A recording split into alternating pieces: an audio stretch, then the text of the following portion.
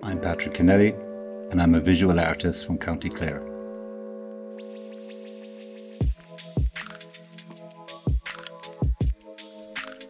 Living on the edge of the burn means that inspiration is never far away.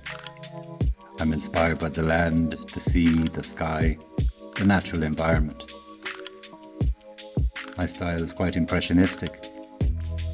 I simplify shape and form.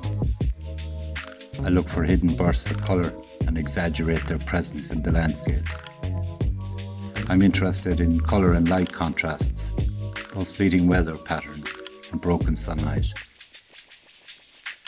I make initial sketches on site and take photos to develop in the studio.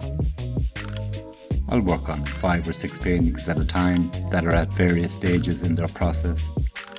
I'll bring one to a certain stage and leave it for a few days or a few weeks. This gives me time to reflect, assess the progress, and make decisions on the next stage while executing that process on another painting.